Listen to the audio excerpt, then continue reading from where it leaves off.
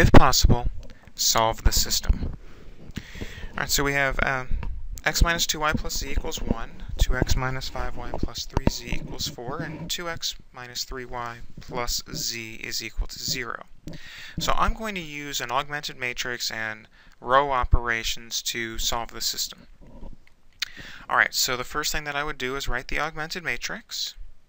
So I'd have 1, negative 2, 1, 1, 2, negative 5, 3, 4, 2, negative 3, 1, 0. Alright, so I notice that I have a 1 already in the diagonal, so now I'm going to focus on the elements below it and turn those into zeros. So I'll use the row operation, row 2 plus negative 2 times row 1. That would give me a 0 in that element. And similarly, it would be row 3 plus negative 2, row 1.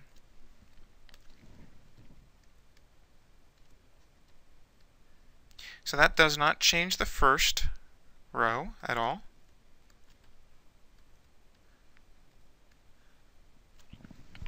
Alright, now for the second row, I'm going to take row 2 plus negative 2 times row 1 and use that to replace row 2. So I'll have a 0. Negative 5 plus negative 2 times negative 2 would be negative 1. 3 plus negative 2 times 1 would be 1. And 4 plus negative 2 times 1 would be 2.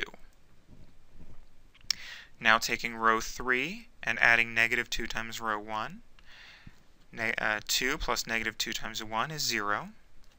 Negative 3 plus negative 2 times negative 2 would be positive 1. And let's see, 1 plus negative 2 times 3, 1 plus negative 2 times 1 would be negative 1. And 0 plus negative 2 times 1 would be negative 2. Alright, so I've got the zeros now. Let me focus on the next diagonal element, which is a negative 1. So to make it a positive 1, I'm going to take row 2 and multiply it by negative 1.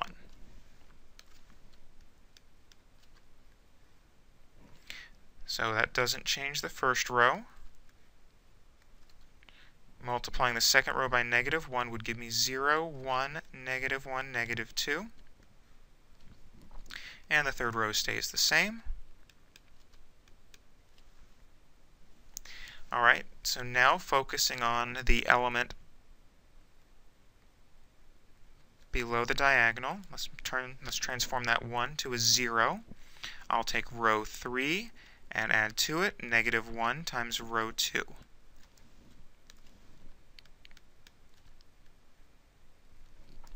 So first row,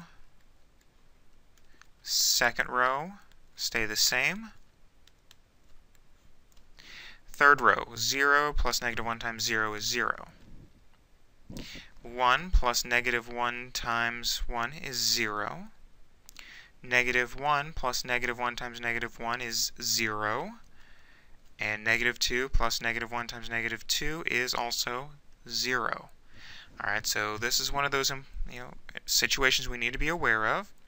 When that third row ends up being all zeros, we have infinitely many solutions.